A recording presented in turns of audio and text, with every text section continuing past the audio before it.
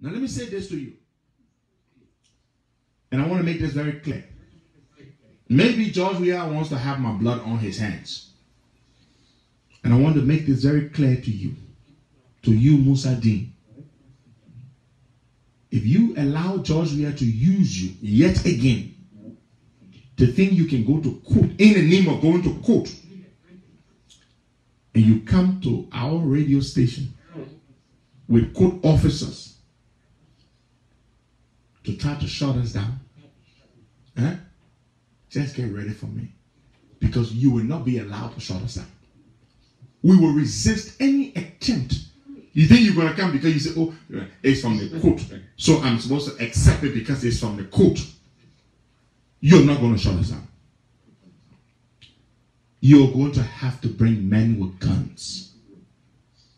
And I am going to be on the very next flight to Monrovia to fight for my rights. I'm very serious.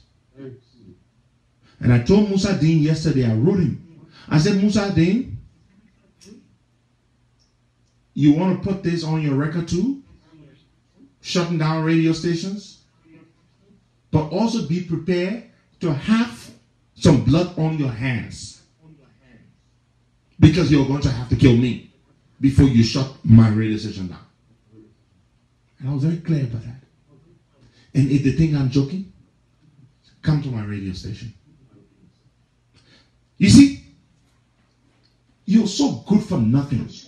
Useless people. Look at you there.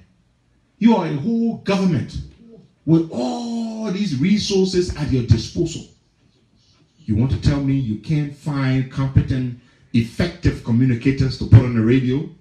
To speak for you? You can't find people to propagate your message? Where are all the people you got on your payroll? Why are you so afraid of us? After you got Eugene Fangong and Eugene Nangbe and all these people, Waka Fofana and all these people, are they not fit to counter what we say? You went ahead, you hired Smith Toby and all, made him deputy press secretary. Still, you're still afraid of us? What is it with you? But I want you to be prepared. Come to our station. Come shut it down. Come shut it down. Come do that nonsense. I mean, you see citizens all day on Facebook. Oh, the government ready to shut the system down. The government got to shut it down. George Weah needs to shut down his stealing. He needs to shut down his childish behavior. Passing around, acting like a little boy, with endangering the lives of 5 million people. That's what he needs to shut down. Flying around the place to visit girlfriends at the people's expense is what he needs to shut down. That's what he needs to shut down. But I dare you. I dare you. Oh, yes. You may have to deploy a whole army at our radio station. But trust me, the trouble you're looking for, if December 30th will start before that time. Come! Just didn't say you will send court officers and say, when we send the court officers, then they will allow the court people because at the court.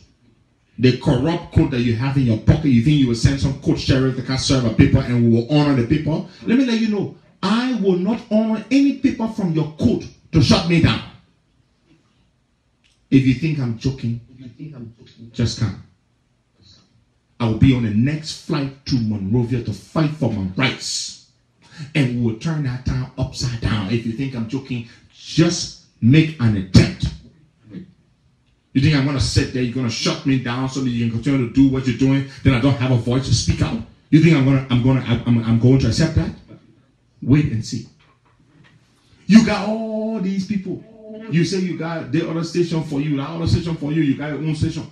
Why they can't talk for you? Why don't you feel that they're doing enough to counter what we say?